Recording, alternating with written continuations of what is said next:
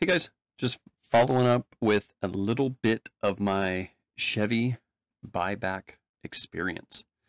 Got some new stuff. I'm going to try to test out some podcasts, see if I can get something going just to entertain myself for my newest indulgence. My new hyperfixation is podcast. So I figured I'd try this out and tell you what happened with my Chevy Bolt. Super impressed with Chevy and what they did.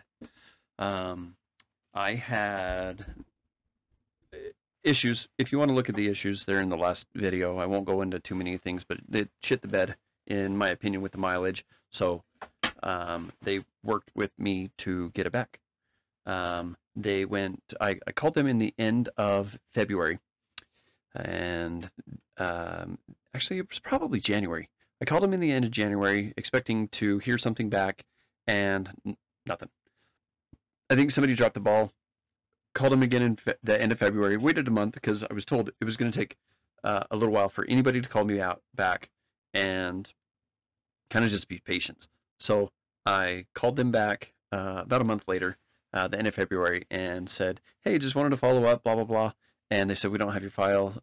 We know that you called, but nothing was started. So let me get that started for you in the end of February." And then I got my first email March 10th.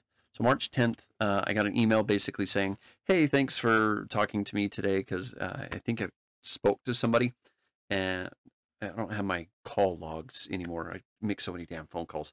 So I spoke to somebody earlier that day, and they said, "Here's what you're going to need. We're going to need like pictures of your car, the front, the back, the sides, inside, outside. We'll determine a value on it, sort of thing, and we'll get you going." So March 10th, I sent everything in that I needed. They needed your picture of your driver's license, lien holder, insurance, all the stupid legal stuff. So emailed them back on March 10th. Didn't hear anything until about April 15th-ish. So a month. So I think it's one person that works regions and then escalates or whatever. So worked with her, told her that I had a broken window. So she didn't give me an offer. I was anticipating an offer that day and kind of got a little pissed because the safety recall was for the battery. And so I'm charging it every night. Battery's issue, could be a fire hazard. And I said, "Well, what about the issue about the fire instead of just a windshield?" They said, "Dude, I'm just doing my job." So I fixed my windshield. It was $860, ridiculous price for a windshield. They had a national shortage from so-and-so. I had to go to a big company. I tried to do small stuff, small local stuff, but I had to go to a Safelite. They had it within 2 days. We installed it, got the pictures to them, and then with her, I was working with phone call and email. So I emailed the pictures back to it, the replaced windshield with the receipt, pictures of the front, the back, the sides, the seats inside again, just to make sure that the value has not changed, or the or quality of the car, basically. So within that month, it was not bad in a month. We just sent it out, and then within a half an hour, she called me or had an email back to me and basically said, "Here's what we're doing. So you bought the car for this minus your dealer incentives." And so I bought it basically like $29,500 out the door with tax, title, registration, all that fun stuff. And then they gave me $26,444 or something like that.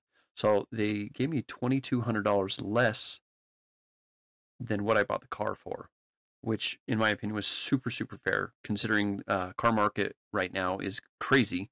I tried to sell it online. I didn't really care. I'm not going to have everybody going to my house, so I bumped it up a little bit, more than Chevy was offering me. They said, "We're going to give you an offer. You got 7 days, take it or leave it, and this is your offer. We're not going to offer it again." So I took it and took it back to the dealer, Doug Smith in Spanish Fork, Utah. They worked really good with me. They're the ones that kind of steered me down this direction of kind of what to do because of the mileage and the safety hazard and the charging and things like that. So they helped me get in contact, get that. So basically, from the end of January to about April 15th, I had a buyback. Super impressed. Thank you, Chevy. they did great by me. I'll buy another Chevy product in the future. Um, Rocking a Tesla right now. I super enjoyed that. I enjoyed the Chevy. I mean, it was a cute little zippy car. I could get in any parking space, but just the mileage. We'll figure out the batteries. It looks like everybody's getting better. So um, just wanted to give everybody an update. If you have questions on, maybe I can um, help with information. I don't know.